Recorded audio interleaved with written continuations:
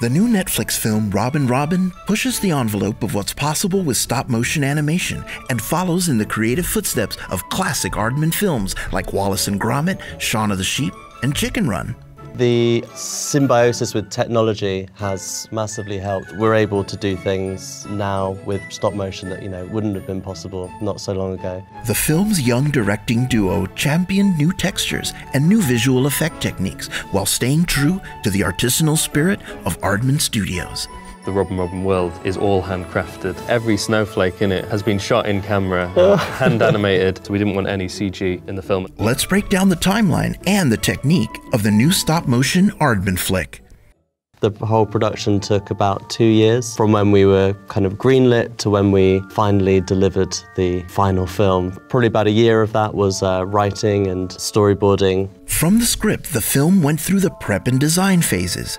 Before any puppets were built out of needle felt, the characters were crafted on paper. And there's no undo button on the set of a handmade film like this, so Dan and Mikey had to get their story straight with a rigorous pre-production regimen that took nearly an entire year. One thing that we did right from the beginning was to make a color script of the whole film to kind of use color to help tell the story.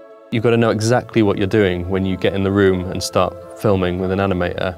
You've got to know exactly to the second what you're going to shoot. Because of that, it means that you effectively make a rough version of the film before you go onto set, before you even start shooting. That version, we call it an animatic. It's made from storyboards and edited together with scratch sound and music. And we'd often do the voices of the characters if we hadn't recorded them by then. So you kind of get this rough impression of what the film's going to be like. I think we had initially sort of eight months to build that animatic. Because of the nature of stop motion, you need to be shooting scenes all at once. So that required crafting at least 5 different puppets of each character in at least 3 different scales. So that's 75 puppets, including 9 robins, 11 magpies, 20 mice, 4 cats, 4 squirrels, 3 frogs, and 3 hedgehogs. Our job on a day-to-day basis was so much fun of going into all these different rooms with different parts of the world being rendered at different stages. And pretty much every set was sort of built specifically for a particular set of shots. The art department are busy the whole time kind of crafting the next set. That's sort of the tradition of stop motion sets, is that they're always able to break apart and move around, partially because you've got to get animators into the set. Here's Dan mapping out the path of one of the characters, blocking the action, much like on a live action set. The sort of blocking process was a really important part of sort of being able to figure out exactly what you're going to get at the end of the shot. Because with stop motion, it's very hard to do a retake because it takes... we weren't really allowed on this project because of the schedule. Once the set's in place, you then have the process of, you have the riggers. There's a huge rigging department. There's a lot of scaffolding that kind of goes into moving these puppets around. And then we have the camera department, which was led by our incredible DOP, Dave Alex Riddit, who was the DOP on The Wrong Trousers, and there's a huge tradition of making films at Aardman. And he would then light the set, so he would paint with light. So there's lots and lots of camera setup and lots of lighting preparation that goes in then before the animator is finally able to step up to the stage. And then we had about an 8-month shooting window, so we filmed for 8 months. A team of 14 animators each banked about 8 seconds of footage per week. We don't shoot anything sequentially. Well, one shot in particular, it was a big shot and a big set piece of the film, which is Robin's song right at the beginning of the film, where she kind of dances her way through their rubbish dump home. It was a pretty long shot, it was over 20 seconds, and also involved a camera move and a lot of choreography. There was a lot of puppets in it. Probably took about a week to set up the motion control and get the camera working right. After that, you'd have all the lighting tweaks, which took probably another few days or maybe a week. And then once the animator's ready, they'll come in and for that particular shot, he did a block which took him about a week. That whole one shot was probably 5 weeks in one unit. So you've got to make sure that that camera move is right and that it's not going too fast and it's going to leave them behind. So he was in there every day for 2 weeks animating this sequence, and we just sort of locked him in there. Came back in 2 weeks and he'd made this absolute masterpiece.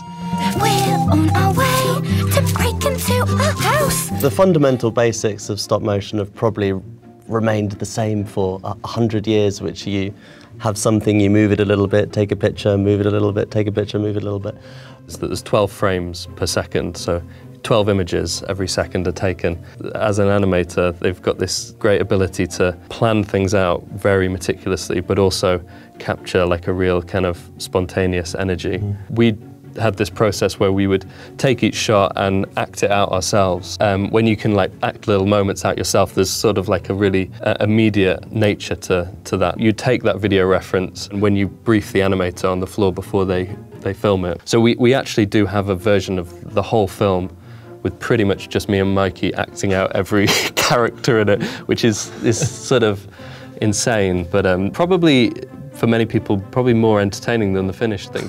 Some shots would be made up of multiple exposures. We use a program called Dragon Frame, which uses references. We're able to use like overlay images with the camera to make sure if we're shooting multiple plates that, you know, this element's going to match up with this element. But with the software that we've got, you've got a live playback of every frame that you've taken so far. So a big part of the animation process is like watching back what you filmed and kind of anticipating the next position of the character. That depth, you see, is achieved by shooting various planes and elements such as snowflakes, snowdrifts, and silhouettes separately on green screen, which would then be composited later by a visual effects team. Every element in the film is something that's been filmed, rather than like making CG backgrounds or anything like that. I think the most we had was 60 plates, a plate being like a piece of character animation or an element or a lighting exposure. We were really inspired by like the kind of Russian filmmakers like in the early years of stop motion, like Yuri Norstein and his like film of Hedgehog in the Fog, where you get this really like incredible sense of depth and atmosphere.